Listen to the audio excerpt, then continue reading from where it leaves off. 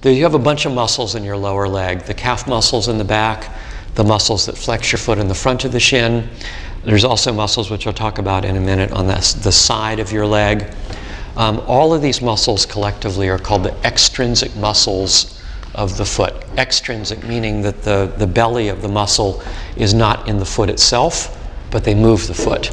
So the only part that would cross the ankle joint would be the tendon. So you've got some tendons that run from the muscles on the front of the shin over the front of the ankle that attach to various points in your foot that allow you to flex the foot. You can feel there's one tendon here on the front of your ankle. The most prominent tendon is a tendon of a muscle which is called the Tibialis Anterior. So if you come back up here onto the shin, maybe about a half an inch down from this bump of bone underneath the kneecap, slide your finger about half an inch laterally or to the side. So a little bit more to the side. No, that's to the inside. You want to go towards the outside. There you go. And then if you flex your foot, you'll feel that muscle contract underneath your fingers. That's your tibialis anterior. And when you do that, you'll see this tendon here in the front of the ankle pop up. So the tendon crosses the ankle, and then it attaches here onto the base of the first metatarsal. So not the head of the first metatarsal, not the ball of the foot, but this part of the metatarsal here. So when it contracts, it flexes the foot, but it also inverts the foot. In other words, it lifts the inside of the foot. So you'll see if you flex your foot and lift the inside of the foot, you'll see that tendon pop out kind of very, very strongly. Do you see that? Okay. Now, if you come around, or come back up here onto this knob, underneath the kneecap, move laterally around to the head of the fibula, slide your finger down about 1 inch or so, and now push out through the ball of your big toe. So in other words, you're going to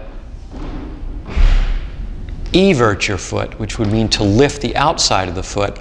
You'll feel a muscle pop up underneath your fingers. Can you feel that? So that muscle, you've got a couple of them here. These are called the peroneals or the fibularis muscles. The old name was the peroneals, and then they changed the name to fibularis a few years ago. So you'll see references to both.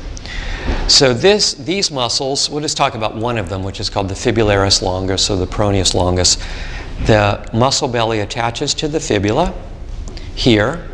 Its tendon runs behind the outer ankle bone like this, and then it passes underneath the sole of the foot like this, and it attaches to the first cuneiform and the ball of, and the base of the first metatarsal here. So if I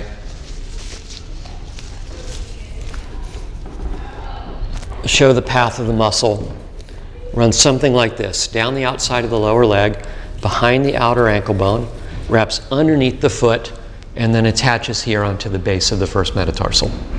So when I contract this muscle, if I pull like this, you can see it's going to pull the inside of the foot downward, and it's going to lift the outside of the foot upward. So it's going to evert the foot like that. You see that? Okay. And then remember the tibialis anterior. It attaches here onto the front of the shin. Its tendon passes along the front of the ankle, and then it attaches very close to where this peroneus longus attaches. So these two muscles can work together to steer the foot. If I pull on the outside, that's going to evert the foot, which would mean to lift the outside of the foot. If I pull on the inside, that's going to invert the foot, lifting the inside of the foot. So eversion, inversion. So it's like the reins of a horse. Right? I could steer the foot by pulling this way or pulling this way. Okay? Those muscles, more or less. I mean, this is more or less. So these muscles are sometimes referred to as stirrup muscles. In other words, you remember the old stirrup pants, right? Like they would go underneath the sole of the foot. So you can imagine that if you were to contract both of these muscles, they would create a lift underneath the arch of the foot. So if they both contract simultaneously, you're welcome. If they both contract simultaneously, they would help to lift the arch of the foot.